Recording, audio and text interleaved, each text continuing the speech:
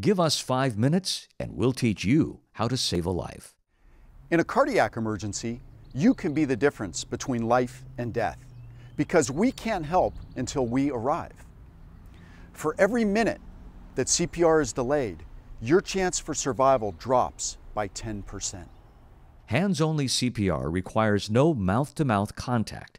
Hands-only CPR saves lives.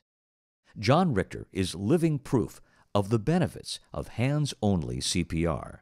On January 3rd, at 2 in the afternoon, I was riding my bike along this Novato street, and I suddenly collapsed. I went into cardiac arrest. A passing motorist, trained in CPR, saved me. She kept blood flowing to my body and brain until the paramedics arrived. She gave me back my life.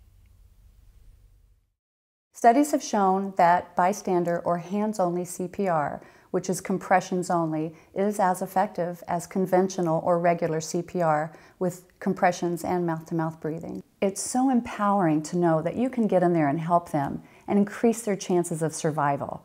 And certainly, if you do nothing, their chances of survival are little to none. Be the difference between life and death.